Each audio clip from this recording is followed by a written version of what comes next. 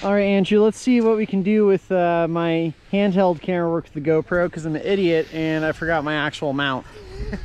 Let's roll. Let's roll.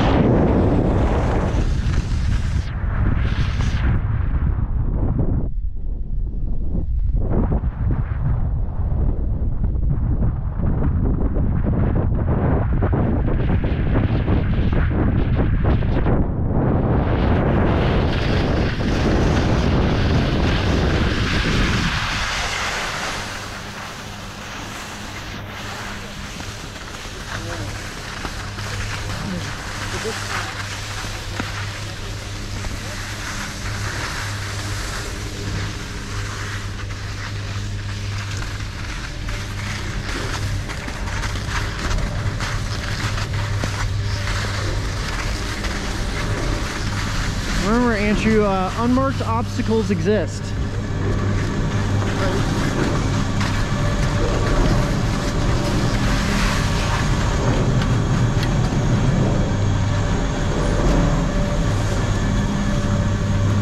I love that we'll ski right onto the lip.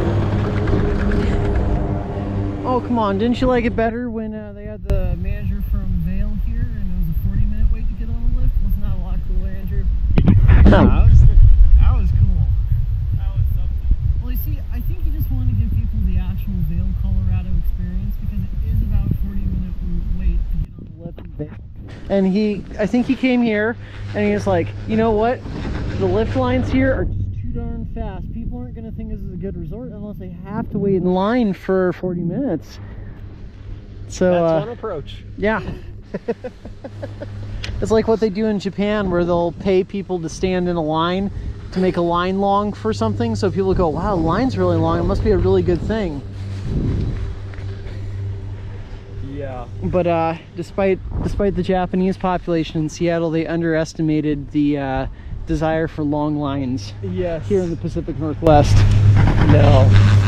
Lines are definitely not what I'm great at. No.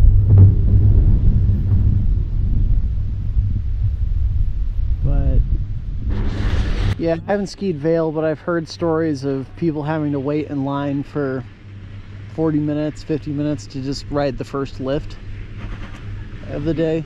That would be a very long one. Yeah, I'm just not doing that. I guess it gets better once you get further into the mountain, Right. especially you're at lifts that are more difficult. That weeds out all the people that are just people with too much money and not enough sense that can only ski up green circles. But still, I don't want to wait 40 minutes to ride the first lift. No, not at all. Yeah, skiing right onto them. That works out pretty well for me. Yeah, like even if it's a day with like knee-deep powder and it's like the consistency of like confectioner's sugar, is that dry?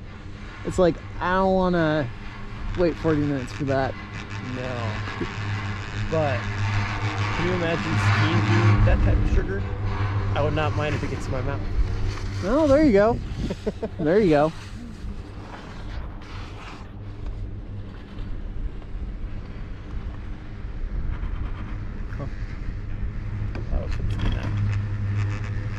It would be a lot of fun to go skiing in Japan with you. That would be fun. Your kids would love Japan. They would love it, and then all of Japan would love your kids. The problem is that Malachi and the girls might both, all three of them would probably walk out with overly inflated egos. Yes. Thinking like, well, we already were the most special children in the world, but now we've had an entire nation state confirm it to us that we truly are the most special children in the world. I know. Especially people just like give Lydia things. I think we've told you this, but like, I don't know if it's the look in her eyes or like we'll be at a parade and like all the kids will get a lot of candy, but like Lydia will get like a pile right at her feet. Oh.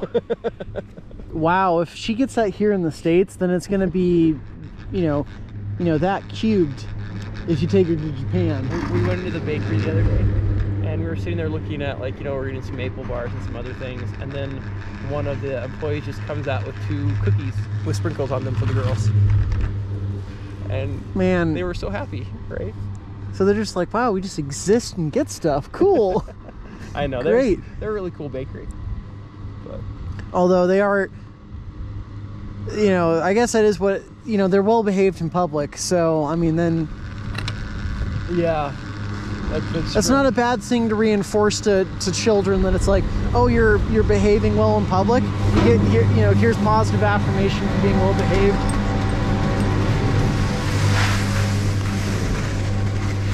Do you know what they call maple bars on the East Coast? Long Johns? No, it's even worse. What is it? They call them maple donuts. They're not a donut. Thank you. Thank you. They call them maple donuts. It's appalling. It's wrong. If you're anyone in my audience that lives in Vermont or Massachusetts or Virginia, it's not a maple donut. It's a maple bar. You're wrong.